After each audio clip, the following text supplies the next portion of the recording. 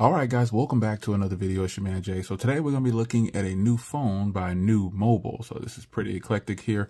We've got NUU Mobile back in there, and they're coming with a little bit of thunder here. So we've got their latest 5G device, and it has some pretty decent specs considering the price. So 6.5-inch Full HD Plus display, that's 2400 by 1080, and then you've got a 2.2 gigahertz octa-core CPU processor. You've got a rear camera at 48 megapixels, the main shooter. Then they also have a 16 and a 2 megapixel, obviously for depth. Then you got a front megapixel camera of 8 megapixels for the front camera, 8 gigs of RAM. That's a huge plus, and 120 gigs of storage with a 5,000 milliamp hour battery. So let's go ahead and crack this open. I like their new boxes. Looks better than the other boxes where you got that cartoon-like display on the box and all that. So you've got the Type-C cable right here. As you can see here, it is Type-C. That's one thing you get in the box there. And on top of that, you can see the SIM tray adapter there, SIM adapter, SIM tray adapter. And you got the fast charger here.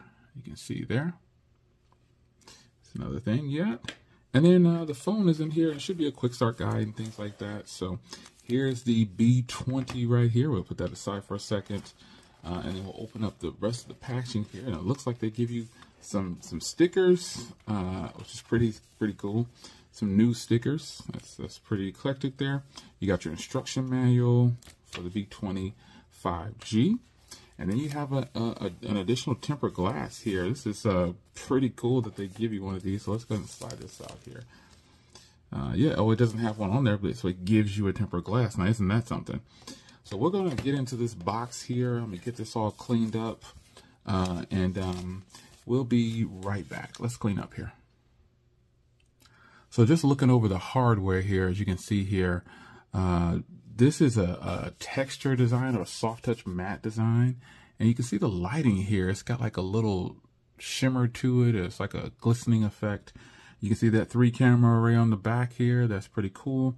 On this side, you've got a power button, which looks like it doubles as a fingerprint reader.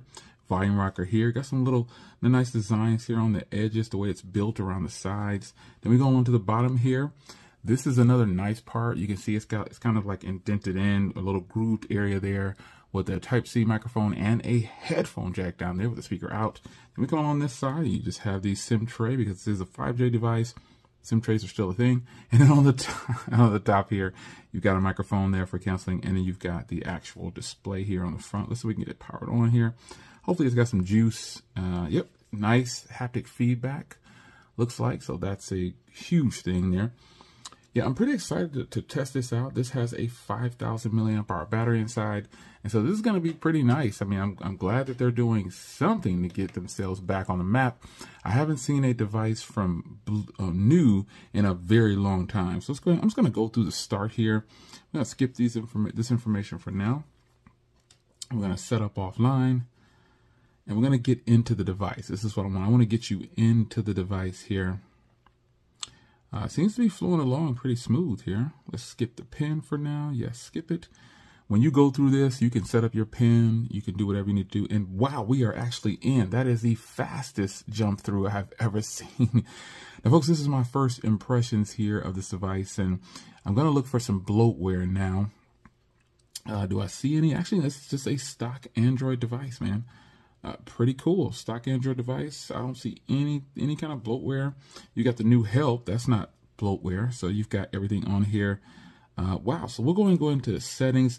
Let's actually go ahead and change this to dark mode here. I got to get dark mode on for you guys because I know that it's night light. Let's go auto rotation. Let's turn that on. You got nearby share. While we're up here, you can see some of the things that are actually going on here. You can edit that though. But let's go ahead and go to display, and let's go ahead and turn on dark theme here. There it is right there. So that probably looks a heck of a lot better. You got adaptive brightness that you can turn on. Let me get some gestures going too, because I'm so used to using gestures. You can see it comes default with these hardware keys on the bottom. But let's go ahead and get into navigation, and we'll get into the gestures here. So I definitely cannot do the buttons on the bottom. It's been so long. So as you can see here, this is running Android 12, August 5th security patch at the moment. I'm sure that'll get an update. Let's go ahead and check. There's no bloatware or anything on here. And so if we go back into settings, you go down to system here, storage. As you can see, with nothing on the device, it is absolutely getting a lot. There's not a lot going on for system either. Wow, only 4.9 gigs for system, and the apps so far are taking up only just under 5.5 gigs. So it's pretty nice that it's not using a lot of the phone's storage. That's a huge plus. So I'm definitely going to fire up these cameras and take some shots around the office. This is just a first impressions video to show you the device and show you what it's like. So, but let's get into the wallpapers here. Really like this. It's nice and smooth so far. Let's go into wallpapers, and let's go into the wallpapers. And these are the wallpapers that it's offering. We've seen these before. Yeah, we definitely. So only 4 wallpapers on here. That's pretty strange that you have to get your own.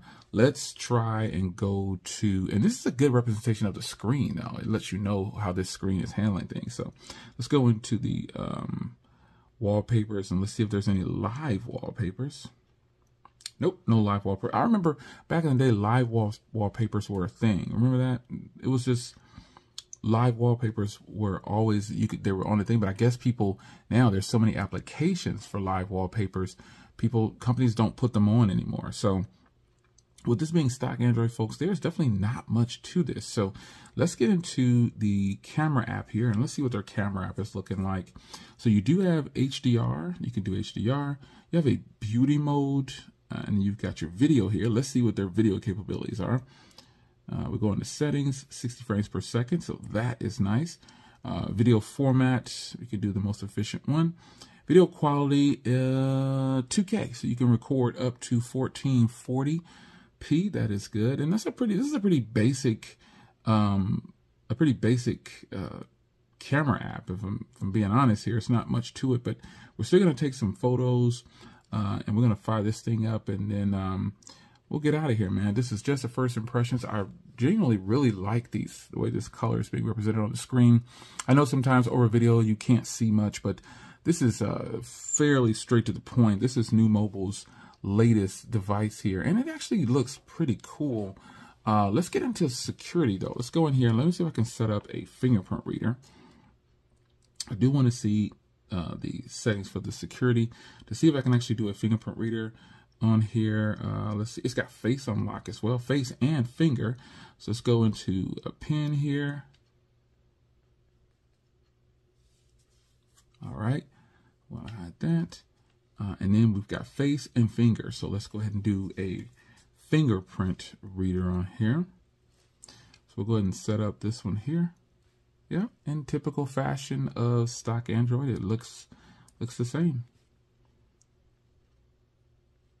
Some of these I've learned that when you're setting up a fingerprint reader, it takes a lot. Like some of the presses on here are a whole bunch, man. Like they want you to keep pressing and I guess that's a good thing though, because a side-mounted fingerprint reader is one of the best of them all. I use that. I prefer a side-mounted fingerprint reader or a rear-mounted fingerprint reader over an in-screen fingerprint reader on any day because they're going to be more accurate. It's getting a better representation of your finger, and you can definitely get into your device faster. So now we're going to go to the thumb. On side-mounted fingerprint readers, this is what I do. I do my index finger and then I do the thumb. Always have 2 available. I think that's a huge must for me, that is. But now this one is requiring way more touches than I'm used to, but hey, it is what it is. I'm trying to move my finger around. I'm doing this real time for you just to kind of give you some sense of what it's going to do. All right, almost there. And then we'll test it out. And I'm covering it in its entirety, getting different angles. Found that when it goes a little faster sometimes when you're doing different angles. So there's 2 fingers set up. So let's test the fingerprint reader. Very fast. Now let's test this other one here. Both working. And see, this is the thing about having a hard fingerprint reader, like a hardware fingerprint reader. It's so much better. So now let's get into face. We'll go ahead and do face. And the face one definitely is not going to be the fast or most secure, I know on most of these devices. But let me go ahead and set this up real quick off camera, and I'll be right back.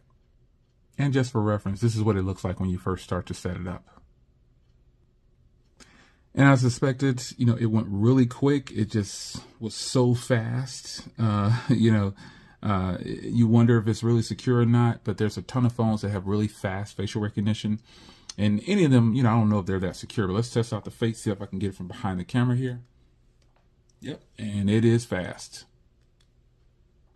Yeah, just as I suspected. So it's really fast. So far, the display looks good and everything. Let's go ahead and I'm going to sign into Wi-Fi so I can play a video for you. Looking pretty good. Let's check the speaker. Hey guys, welcome back to another video. So it's your boy here, Will, and obviously you can see I have the LG G3. Been using this for a little bit, and I will post a full review. So it is a single bottom firing speaker, but it's fairly loud. I mean, it's loud enough to get most things done.